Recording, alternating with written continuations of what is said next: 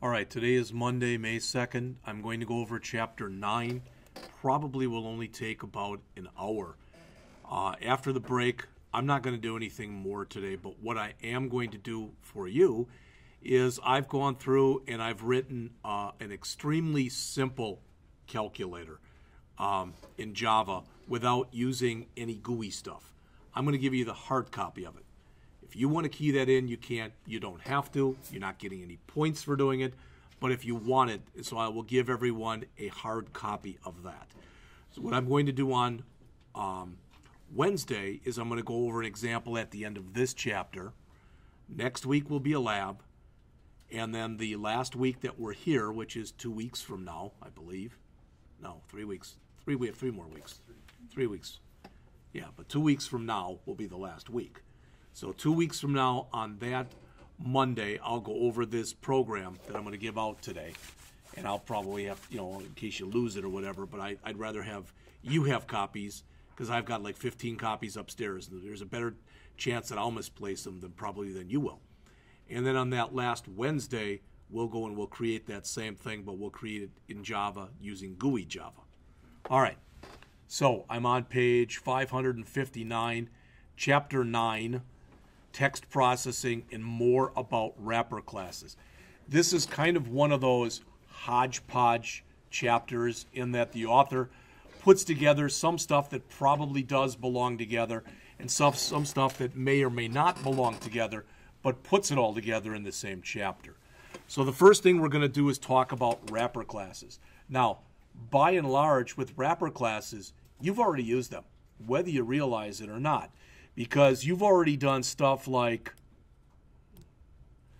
where you read something in and then later you say something along the lines of let's say age equals integer dot parse int of some kind of an input string. That's a wrapper class. So you've already started using some of those. Now, think about this. I'm asking you a question. Everybody here should be able to answer this. If we have a short, an int, a long, a float, I forgot one here, a byte, a float, a double, a char, and a boolean. What you're going to see when we go through these is most of these are going to have different kinds of wrapper classes, but not all of them. All right, and you're going to see them in just a couple minutes. All right, then we talk about stuff you can do with a character class, and guess what? The examples they've shown, I'd already shown this to you. If you remember when we said, do you want to continue? Yes or no? And then they use the char at with 0 to just grab that first character. They show an example like that, but we've already looked at that. They show you a bunch more string methods. Okay, I'm not going to spend much time on those. Again, I've said this to you in the past, that if you go out to java.sun.com, if you go out there and you go in, and they've changed the way it looks again, and you go out to Java APIs, you grab any one. You can grab the newest one if you want. That's fine. And you come down into here. I guess it'll be down here. And you find string, which will be here someplace. Again, if you start looking through here, method summary, you'll notice that there's quite a few different methods that you can use with strings. All right. So this chapter goes over some of those. Then they talk about the string builder class. You may or may not have heard this word before, but one thing about strings, not only in Java, but in virtually every programming language. If I come through there and I do this, so I come through here and I type in string name equals Jeff Scott, okay? Literally someplace in memory, all right, it's going to be called name, but the whatever, I put Jeff Scott in there, that's what's going to be held in there. Does that make sense? But later on in my program, if they say, oh no, you got to use your formal name. So they want something like that. If I do that later on in the program, it doesn't go back to that memory location and change it from Jeff Scott to Jeffrey P. Scott. Instead, what it does is it goes in and it grabs a new memory location and it puts Jeffrey P. Scott there. Then it takes the old memory location and basically it flags it as being available so when the garbage collector comes again, it can free up that memory. Does that make sense? Because it's kind of an important concept. All right? And what this is, if you've never heard the term before, strings are immutable. And that's what I just showed you. On the other hand, what Java allows you to use is what's called a string builder. That is mutable. So for instance, I could take a string and I could build it up as a name, a string builder, and I could have first I could ask a person for their first name, then I could ask them for their middle initial or their middle name, then I could ask them for their last name. Now I can't do that with just a single string, but I can do that with a string builder. All right? So a string builder, unlike a string, is mutable. It can be changed. Tokenizing strings. For tokenizing, if I look at this right here, okay, and this should make sense to all of you. That's a paragraph, right? A paragraph consists of 2 sentences. How do I know when the sentence ends? When I get a period. Each sentence contains a bunch of words. Each word contains a bunch of letters. What do I have between words?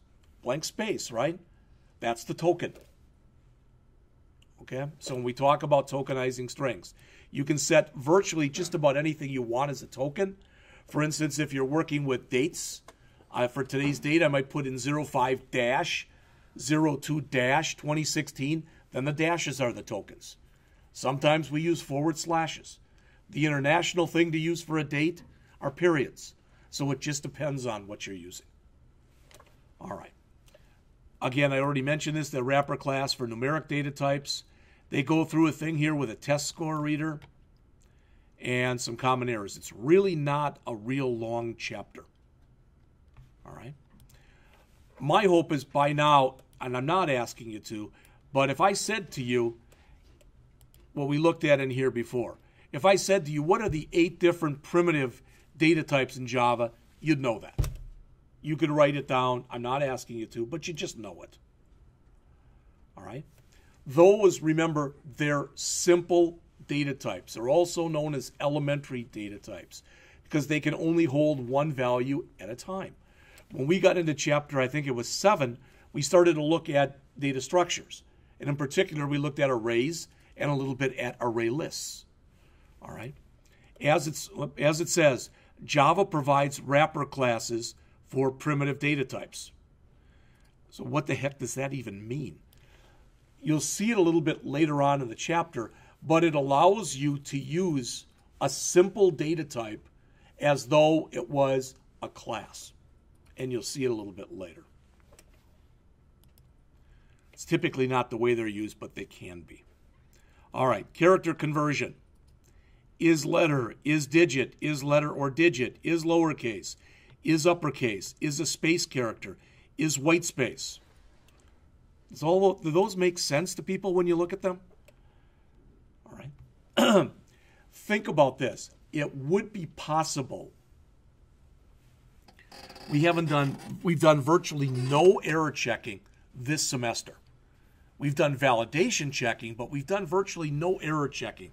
That's why if somebody asks your age and you leave it blank, or you put down 33 and you write it out instead of the numbers, you THIRTY, etc., you get errors. All right? But what you could do is as you're putting something in, you could allow a person to input it, then you could use the isDigit and put it into a loop. And as long as they were putting in digits, you could take it. Now, that's in many ways, that's what JavaScript does. You may or may not remember with JavaScript, if it asks me my age, and I type in there 35, and I put an X after it, JavaScript still takes it. All right, it takes anything, as long as you start it with a number, it takes that number. Java blows up as soon as it finds something that's non-numeric. All right, so you can start to do some error checking with isDigit, and again, hopefully the rest of them just make sense. Notice with the is white space, that can be a space, a tab, or a new line. So they give you a program that goes through this. And again, very similar to stuff we've looked at before. All right. But they're saying, show me the input. You'll notice 3, it says it's a, or A rather, it says it's a letter and it's lowercase. And they give you other examples. All right. Again, I have no doubt that every one of you could do that. Okay. Now, when they've got a customer number here, this is a little bit trickier because notice it says that you have to put a customer number has to be 7 characters long. The first 3 characters have to be letters, and the last 4 characters have to be numbers. Make sense? Now, when you think about it, the simplest check you can make on that is whether or not your input was 7 characters. Because if it's less than 7 or more than 7, it's invalid regardless of what's in there. But the way the author does this is he breaks it down and he says, so one check is 7 characters or not. This is another check. Is it letter? Is it letter? Is it, letter? So you have to run that on those. And then on this one, is digit, is digit 4 times. All right? So the way he looks at this and the way he attacks it is he says, okay, if it's 7 characters long, I'm going to put in some kind of a Boolean variable called like keep going. And I want to first make a count of the characters in there. If it's 7, keep going is true. If it's not 7, it's false because I'm done. All right? Then he breaks it up and he's got another Boolean that he calls like good so far. And if those 3 are both letters, he can keep going. If one of them was a blank or a non-letter, either a number or a special character, he's done. But if it's 7 and if those first 3 are letters, then he can go in and check the last 4. And if those are numbers, it passed. If any one of those 4 things in there is non-numeric, it fails. Does that make sense? That's exactly what he does in here. Calls it good so far. Again, if the length is not equal to 7, he sets good so far equal to false. Then he breaks it up. This check in here then is for the first 3 characters. He only goes into it if good so far is true. Then he checks and he runs on the next 3 characters. He runs the charat and he checks to see whether or not it's a letter. Didn't say in here it had to be a capital or a lowercase letter. Okay? And if he finds something that's non-letter, he sets good so far to false. So if you get down into here, let's do it this way. If you get to here, it's 7 characters. If you get to here, it's 7 characters, and the first 3 were letters. If you get to here, all right, you're either going to have set it to false because one of those things failed, or it's still set to true as it was originally. Again, there's different ways this could be done. This is the way the author decided to do it. And he shows an example. Letter, letter, letter, for number, number, number, number, it's valid. Letter, letter, number, number, number, letter, letter, it's invalid. It's always nice when you're going to do this to show somebody an example of what they should be looking for. I've said this before, and it's not meant to be funny. I don't think this is funny. You can't account for human ignorance. You really can't. Because if someone is going to keep typing in something wrong, you've got 2 choices. Either let them keep doing it or give them a certain number of tries. When you think about it, isn't that what we do here? You log in the morning. All right? If I do my password wrong 3 times, it kicks me out for 10 minutes or whatever the heck it is.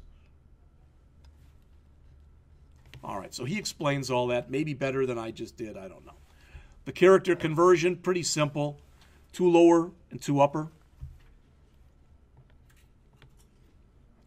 And they show an example. That's not typically how it's going to be used. I mean, you can use it like that, all right? But in the example here in this area thing, very similar to what we talked about in here. Again, we've looked at this before. And remember, if you look at line 39, the second one that's there in blue, or the third one, I guess, and it says, while character dot 2 uppercase choice equal y, remember, we're doing that because we only have to make one check then. We don't have to check for a little y or a big Y.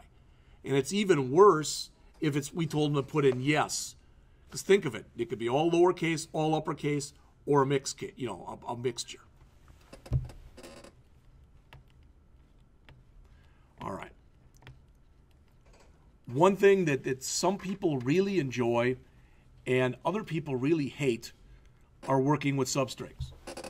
And a substring is just a string within a string. All right. So let's suppose that the beginning of the Gettysburg Address 407 years ago.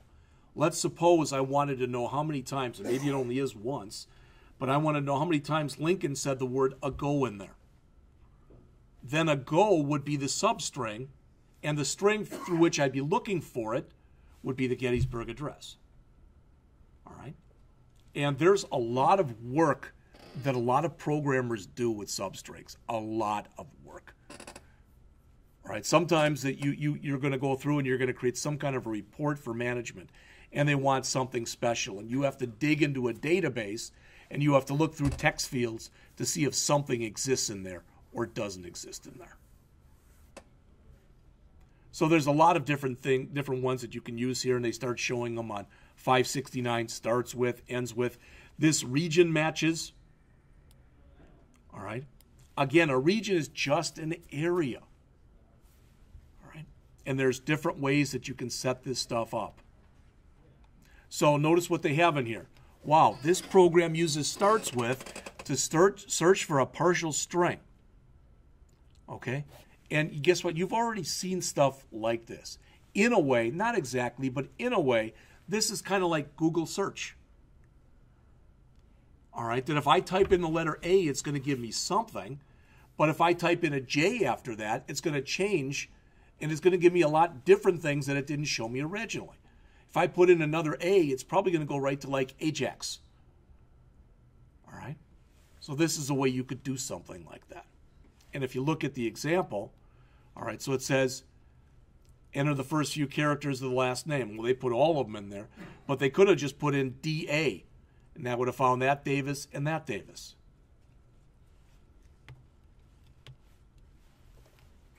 And there's different ways you can do it. Again, they talk about the region matches. There are so many different ways typically of working with strings.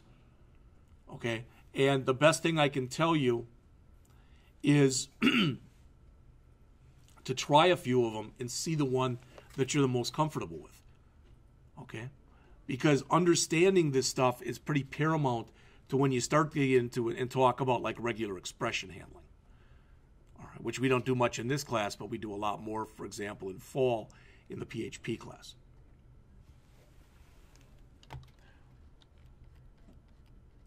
In fact, when PHP, it looks kind of goofy, but just so you see this, because you'll see it more next semester. But if I go out to php.net and I start to look through some of their string handling stuff, all right, and I probably won't grab one I want, but string functions does not exist.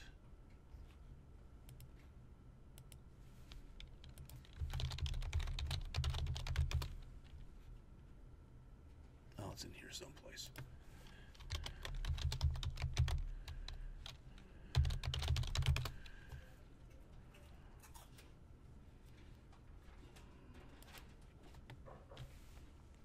All right. With a lot of these that are in there, and like I said, I'll have to search too long. I probably won't be able to find it. But what happens is, in here, the way they refer to it is one of the parameters will be called needle, and one of the parameters will be called haystack. Because using and working with substrings is like looking for a needle in a haystack. That's where they got it from. So you'll see a lot of that. And it's not the only language, but that's the one I know for sure that has it. All right. So there's a bunch of different ways. It's not my goal to go through these. All right. Because, again, there's different ways that you can do them. All right. Typically, if you're looking for something and it's not there, you return -1. All right. That's if you're working with position. So if I know that I'm checking 800 characters for something and it's not there, I'll return -1. I don't return 0 because, remember, 0 is our first location. As far as extracting substring, even more.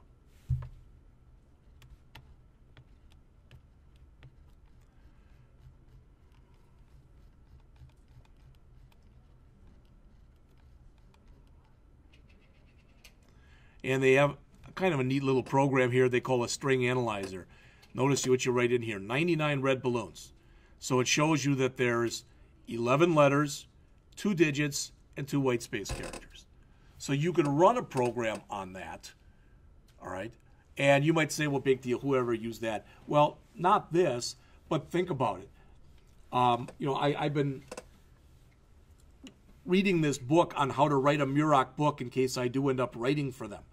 And what they say is if you've ever used Word to go and show when you're working on a paper or something, it can show you basically the type of audience you wrote it for. And for instance, they'll typically say that it should be at least 10th grade type of thing. All right. You could write your own program to do that. All right. It's pretty much that's what Word did, or Microsoft did with Word. All right. String concatenation, string replacement, string trimming. Again, these are all things, if you haven't seen them, you're going to be working with them in several languages. This is kind of important right here. They talk about the value of. All right. And notice you can use value of with just about anything. String value of. Well, who cares? It returns the string representation of a double argument that's passed in. It's kind of like using toString. There's always more than one way of doing the same thing.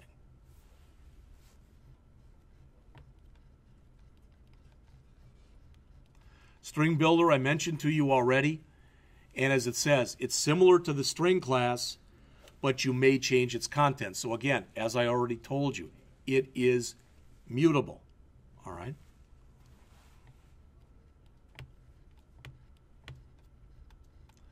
Notice when you set it up, you can set it up blank, which means by default, it assumes you'll have 16 or less characters in it. But if you get more than 16, it automatically doubles it to 32. If you get to 32, it'll double it again. Okay? Or you can put in here an actual length. And the only reason I'm even taking a second to mention this is when we've looked a little bit at this, all right, when we went over and talked a little bit about array lists, and you saw stuff like, equals string, and it would look like, something like that, or maybe the type, I don't even remember now if it's string in here. And then it had paren. All right, you may or may not remember that. But that paren that you see right there, that's this one right here. Because it's possible when you create an array list to give it a size. And even if you don't give it a size, you have to put the parens in there because that says that using array list is a method. And there's a lot of different things that you can do with it. You can run many of the string methods with that.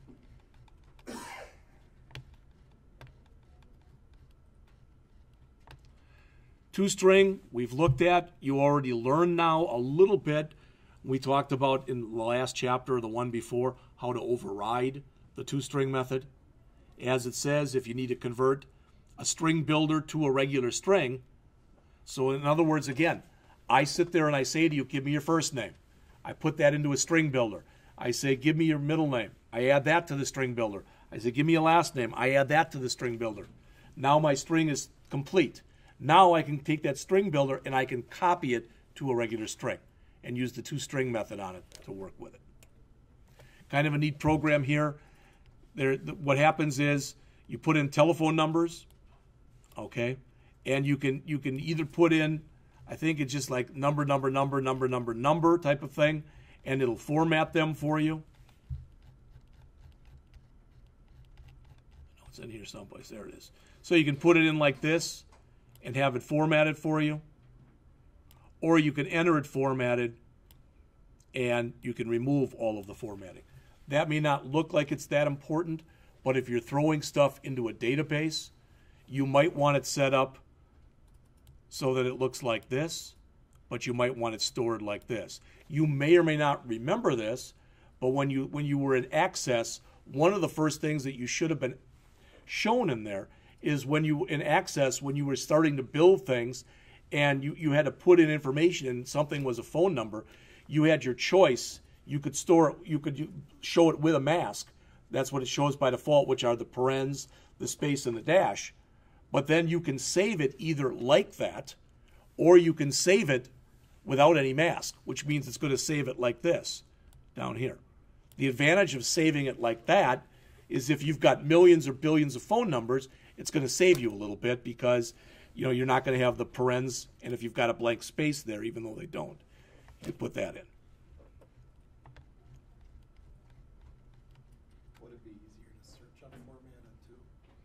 Technically, yeah. But if you're using a regular expression pattern, it's not going to matter too much. Tokenizing strings here on 593, we talked about before. All right. You can use a split method to tokenize strings. What does that mean? A split method would take these right here, which is one string, and for lack of better words, would do the equivalent of converting it into a string array with 4 different elements in it. If you're going to do that, you have to have a natural something in between each one that's the same between each one that you can use as the tokenizer token. All right? Just so you know, it's because you'll hear about them next semester. If you do this split, the equivalent of that in PHP, it's called explode. That takes a string and it breaks it up into basically a bunch of character or string arrays. But when you want to bring it together again, so if I had this as an array with 4 different values in it and I wanted to bring it back into this, I'd use implode. And again, notice it can be anything. Spaces up here, there it's semicolons, here it's dashes, here it's forward slashes, but it has to be a consistent character. All right? And they mention in here, but sometimes when you do this, it's going to be more than 1 character. So you'll notice if you look in here, because this is starting to show you regular expression handling, this is saying here it could be either an @ sign or it could be a dot. All right? So if you were taking something like this, all right, like an email address, all right, 1 token, Joe, and then a token, Gaddis Books, then a token, com. All right? Again, it depends on what your inputs are and exactly how you're trying to break it up. May be important, as it says here, to trim a string before you tokenize it. All right? And when you trim, if you do a straight trim, you're getting rid of any leading blanks and any trailing blanks. That's exactly what they're talking about here. So that would get rid of these leading blanks and those trailing blanks.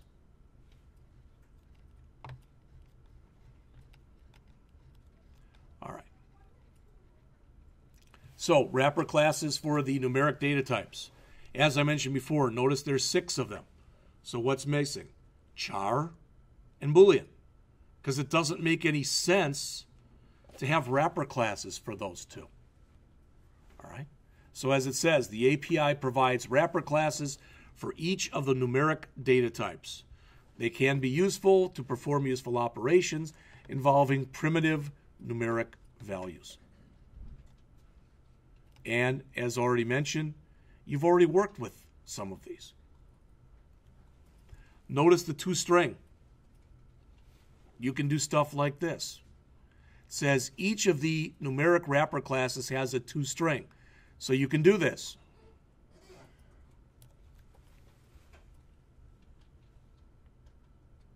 Okay. Normally, Java is really liberal that even if you're in a string and in a string you combine a string with a numeric value, it'll automatically convert it for you. This is a forced conversion right here. All right. And as mentioned, you can convert things to different number systems. Min value and max value are literally two different constants that show the biggest integer value your system will support and the smallest integer value that it will support. All right. Probably the hardest part of this chapter is the bottom of page, whatever this page is, 597. All right. And going on to the next page when they talk about auto boxing and unboxing. All right. And it's only a couple pages. But if we look here, because it looks weird, integer number equals new integer 7. And I look at that and I like, why would you ever want to do that? First of all, notice it's the word integer. It's not int. Since it's the word integer and it's capital, number is now an object. Okay? But it's an object that holds a primitive value in it. So it holds the number 7 in it. So why would you want to do that? Because if you do this, you're able to use some built-in methods on number, whereas if I said int number equals 7, I couldn't do it. And that's what the author talks about in here. So as it says, auto boxing is what's known as automatically boxing up a value inside of its object. That's what it's doing here. When you do it the other way, it's called unboxing. And there are plenty of articles out there on the net that will show that kind of stuff too. And the reason that I mention it is I know of at least one person who graduated from here and went for an interview as a Java programmer and was asked what's the difference between boxing and unboxing. All right? So it's the kind of question that you could conceivably be asked.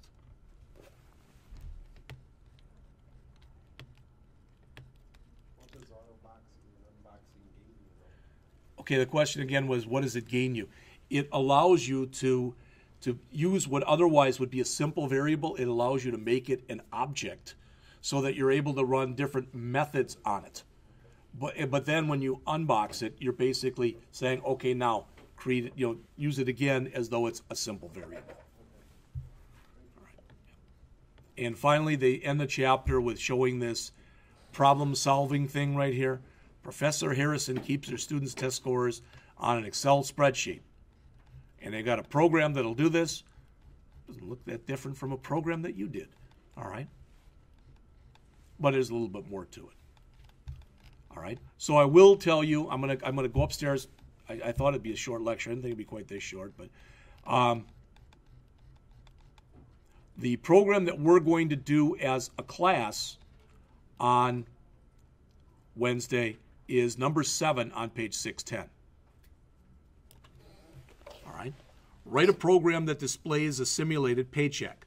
The program should ask the user to enter the date, the payee's name, the amount of the check, and then display a simulated check that looks at least somewhat like this. All right? And there's a few caveats. There's a few things that you have to think about. There are a lot of different ways to write this. I wrote it one way, and then I looked at the author's. I went and looked at the author's key, and I think he did it better than I did. So and there were a couple things I like better, so I kind of combined them. All right.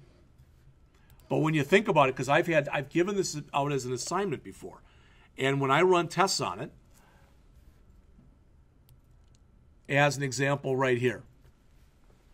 All right, 1,920 and 85 cents. We could have put dollars there, but that's fine the way it is. That might look fine. But I've already set it up where as an example, instead of saying 20, I'll have 21. And it'll still, somebody's will still print out as 20. Or here, you know, I'll have a certain number of cents and they won't work right. The program that we'll go over on Wednesday, it's very short. Okay? It's not perfect. There are many ways that it could be improved. Okay. So what I'm going to do is I'm going to go upstairs and grab those copies of the program that I did. In fact, I can even show it to you. You're going to get a copy of this in just a second.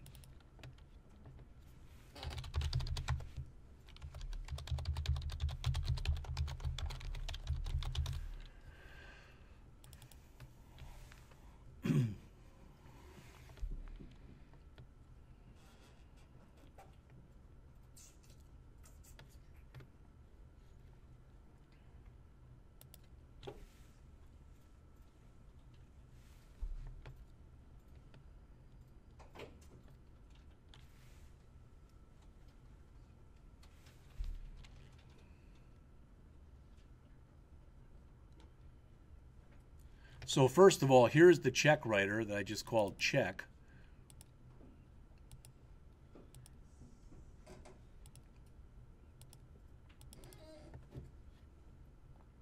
And when you look at it, hopefully, there you go.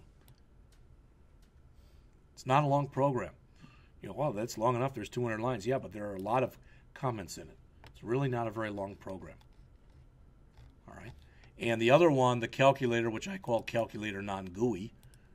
Again, you're going to get a copy of this. This is the one I'm going to run up and grab you a copy of. All right, so if I run this one,